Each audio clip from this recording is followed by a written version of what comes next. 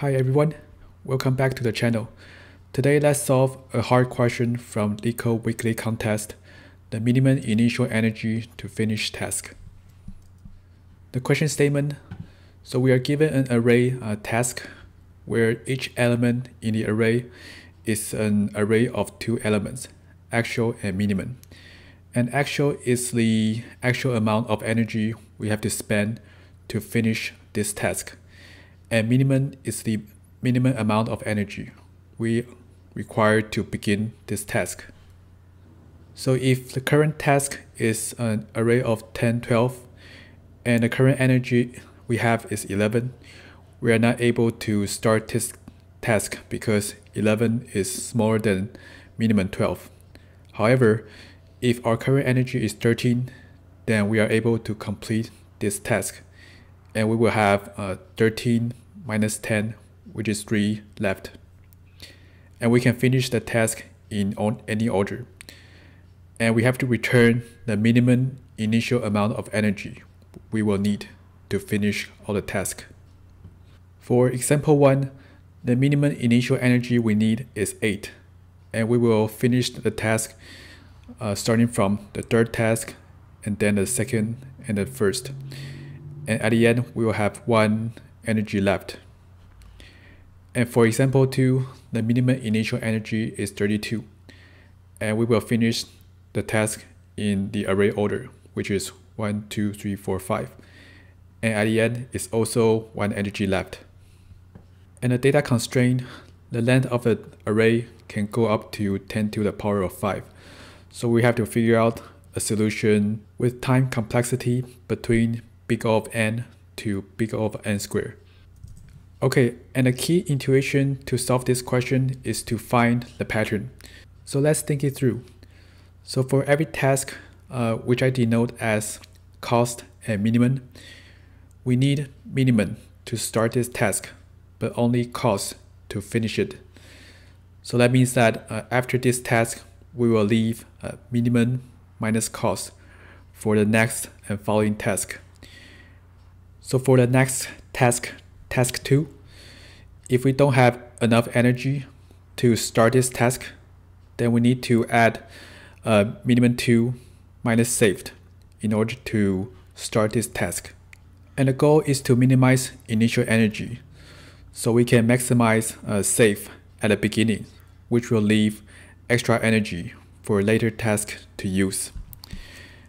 And that will lead to the greedy algorithm. And what greedy means is that for the task array, we can reverse sort the array by minimum minus cost to have a task with higher save energy at the front. So we can have more save energy at the beginning, which will leave extra energy for later tasks to use. Now let's look at the code. Okay, the code is pretty short and clean. First, reverse sort the task array by the difference between actual and minimum. And res is the output. And current is how much energy we have at every index in the array. So look through the task array.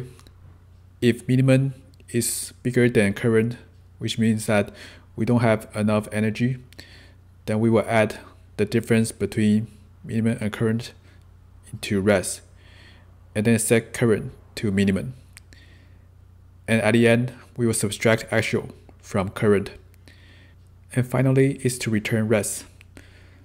Now let's see the code in action. Okay, and here we'll be looking at example 1. And remember, every task in the task array is actual and minimum. So first thing is to reverse sort the task array by the difference between actual and minimum. So 4, 8 will be pushed to the front. And at the beginning, current and res are both 0. So minimum is bigger than current. So current and res will become 8. And to finish the first task, we'll need a cost of 4. So we'll subtract 4 from current. So current will become 4. And the next task, the minimum required energy is 4. And currently we have 4 energy.